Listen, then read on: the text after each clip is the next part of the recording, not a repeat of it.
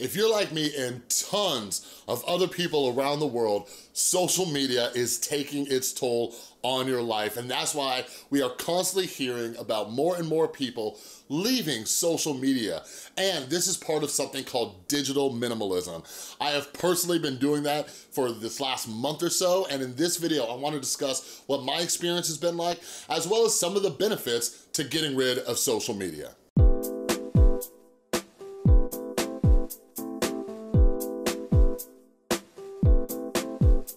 What is up, everybody? This is Chris from The Rewired Soul, where we talk about the problem, but focus on the solution. And if you're new to my channel is all about mental health. And what I like to do is sometimes use my own personal experience or things going on in culture to try to teach you how to improve your mental and emotional well-being. So if you're into that stuff, make sure you subscribe and ring that notification bell.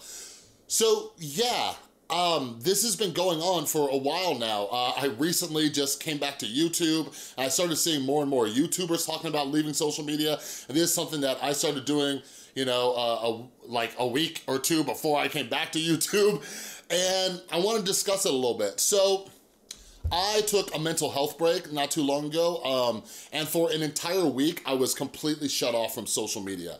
So what was my life like before that? So I'm a YouTuber, I'm on social media, I stayed engaged with my audience and everything like that. And a lot of my day, like no joke, was spent just doing what a lot of us do, just refreshing and scrolling, right? As a YouTuber, I was constantly refreshing, you know, my feed. Are there new comments? Are there new subscribers? I was refreshing Twitter, I was refreshing Instagram.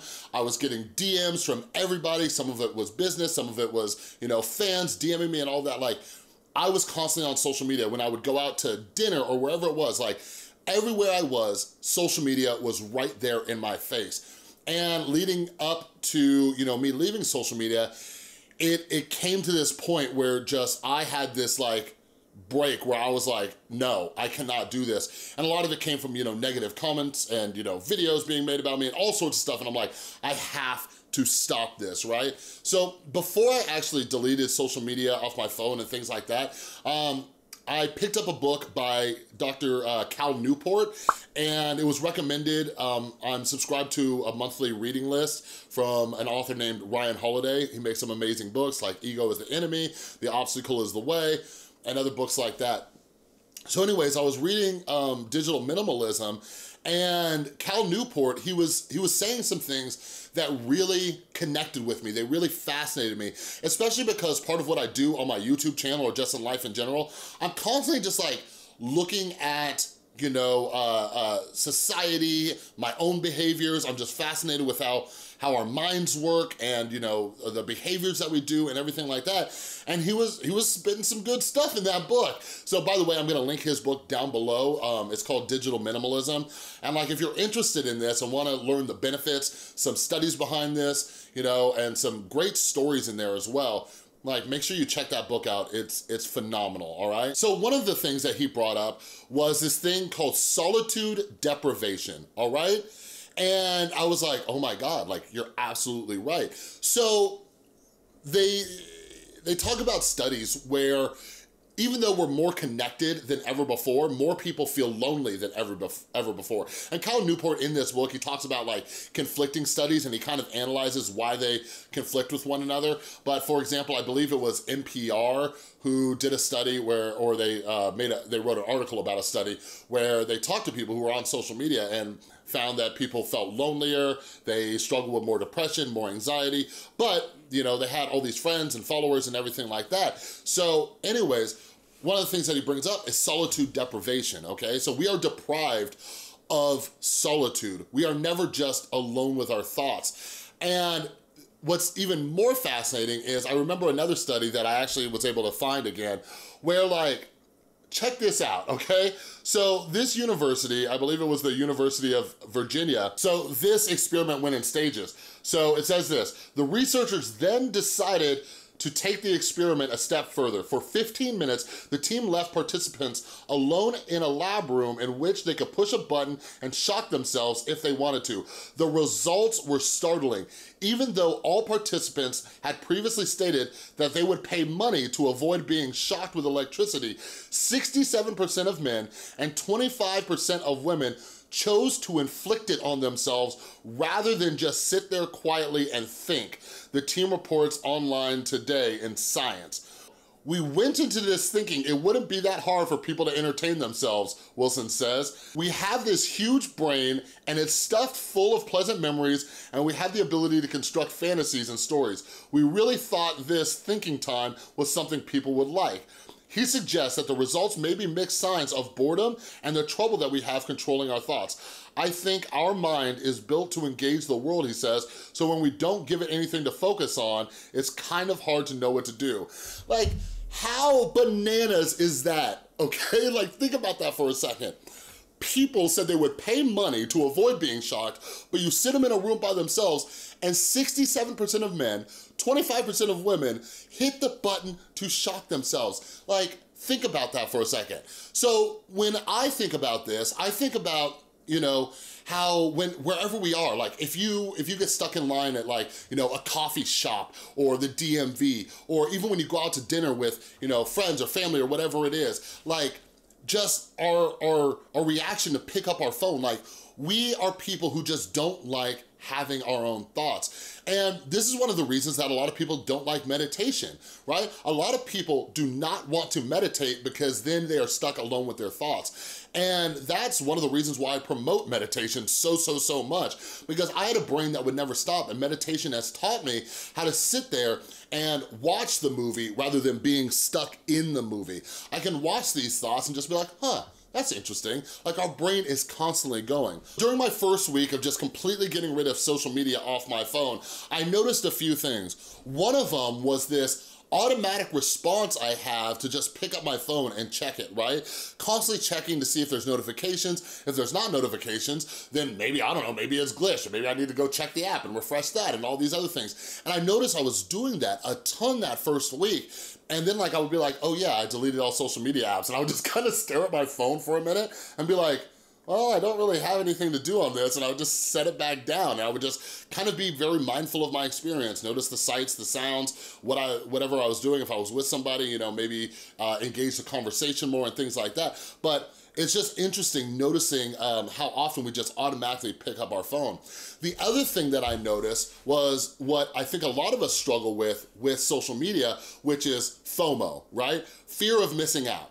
Like, we believe that if we're not on social media, if we're not plugged in, if we're not on Instagram, if we're not on Facebook, if we're not on Twitter, if we're not on these things, like, some crazy news is gonna happen, or something's gonna pop off on Twitter. Something's gonna happen and we're going to miss it, all right? Let me tell you about my experience. You're not gonna miss it. And here's why. Because people are going to text you and let you know what's going on and all those things. So, like, we need to really recognize that. And also, this is not as much about quitting social media entirely.